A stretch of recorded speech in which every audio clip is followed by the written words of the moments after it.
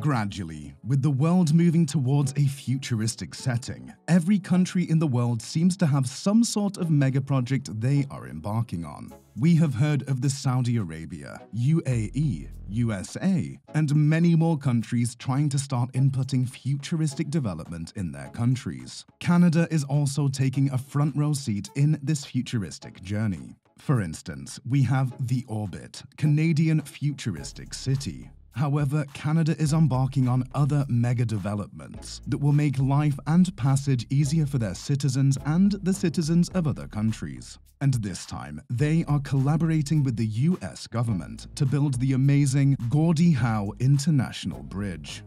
Welcome back to the channel Build to Innovate. In this video, we will discuss the international project being built by the Canadian government in conjunction with the US government, which would serve as another monument in both countries. In this video, we will get to know the purpose of this bridge, the cost of building it, and how it will affect the citizens of both Canada and the US. We will also get to know how much work is being done to make this bridge a reality. The Windsor-Detroit Gateway, consisting of the Ambassador Bridge and the Detroit-Windsor Tunnel, is an essential part of the economies of Michigan and Ontario, i.e. in Canada and the United States. It is the busiest commercial land border crossing between the two countries. However, this new bridge project between these countries will make it easier to move people, products, and services across borders and ensure that there is enough capacity at border crossings to handle expected increases in cross-border trade and travel in the future. The Gordie Howe International Bridge is a cable-stayed international bridge that spans the Detroit River and is currently under construction. By connecting Highway 401 in Ontario with Interstates 75, 94, and 96 in Michigan, the bridge will connect Detroit and Windsor. In contrast to the current setup, where the neighboring Ambassador Bridge connects to city streets on the Ontario side, the Gordie Howe International Bridge will enable uninterrupted freeway traffic flow. Gordie Howe, a legendary Canadian ice hockey player who spent 25 years with the Detroit Red Wings, was honored with the bridge's name as he died 2 years before the start of construction. The construction of the Gordie Howe International Bridge is a once-in-a-generation endeavor. The project will not only provide the Windsor-Detroit region with employment opportunities and much-needed transport upgrades for foreign travelers, but it also has unique elements that set it apart from other similar projects. The Windsor-Detroit Bridge Authority, a federal crown company in Canada, was founded in 2012 to oversee the bridge's development and operation after much opposition since the idea for the project was brought in 2004.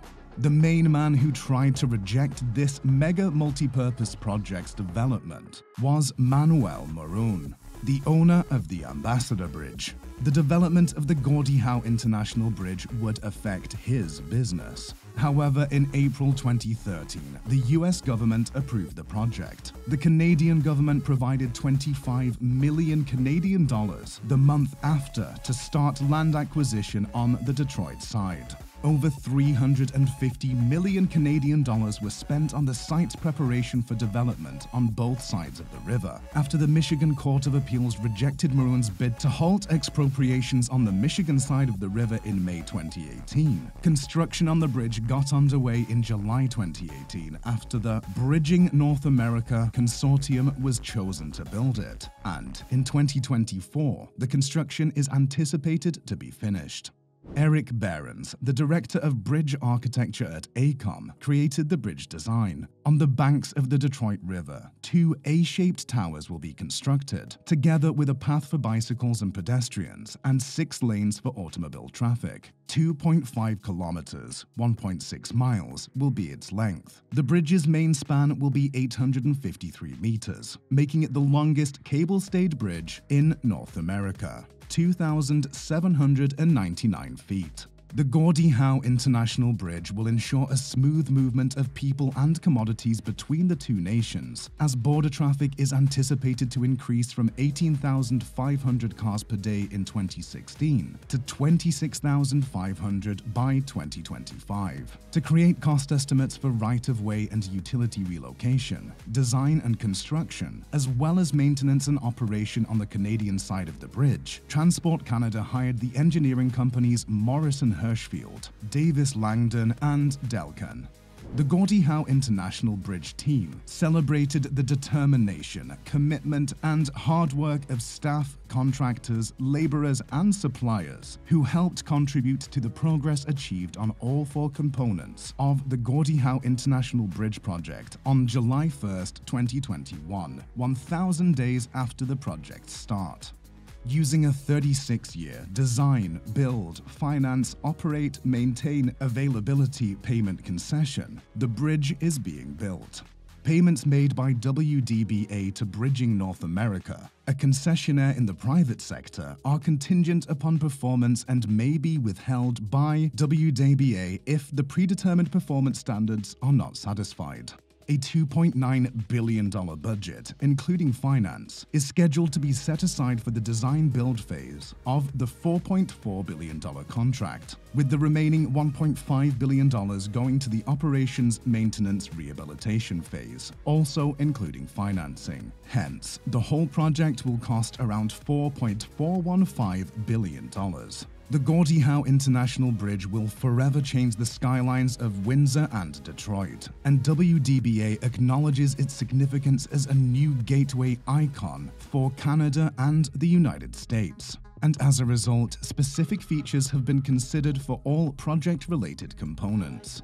First, the bridge is a contemporary interpretation of the bridge form that was created using cutting-edge design and construction methods. It will be a distinctive structure that is easy to spot. Themes of the site location are expressed by landscaping, which incorporates elements of continuity and variance to create a coherent experience. To promote safety and security, they will expand upon the functional needs. Private and public pedestrian spaces offer the chance to create a finer-grained environment with more color and services. A combination of curtain walls, precast concrete panels, metal and composite materials will be used to construct the bridge. It will produce an open, clear, and welcoming facility with crisp lines, pleasant proportions, and beautiful simplicity.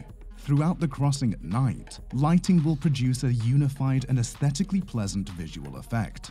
The bridge, roads, crosswalks for pedestrians, buildings, and scenery will all be lit.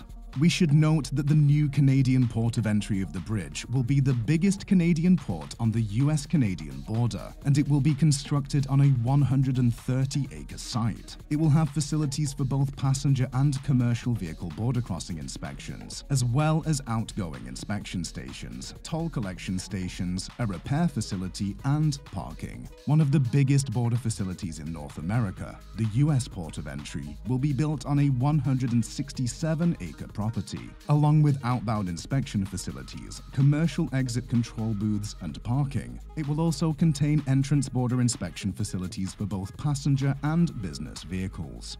Connecting ramps to and from the US port of entry, as well as related local road upgrades, will be part of the Michigan interchange with I-75. Nearly 2 miles of I-75 will need to be modified to make room for the new ramps leading to the port of entry. There will be more than a dozen bridges over roads and for pedestrians, ranging in length from 100 to 1,700 feet. Will the completion of this project bring the much-anticipated relief to the citizens of both countries? Only time will tell. So, be sure to leave your comments below, and don't forget to like, subscribe, and hit the notification bell so you never miss any of our content. Until next time, take care.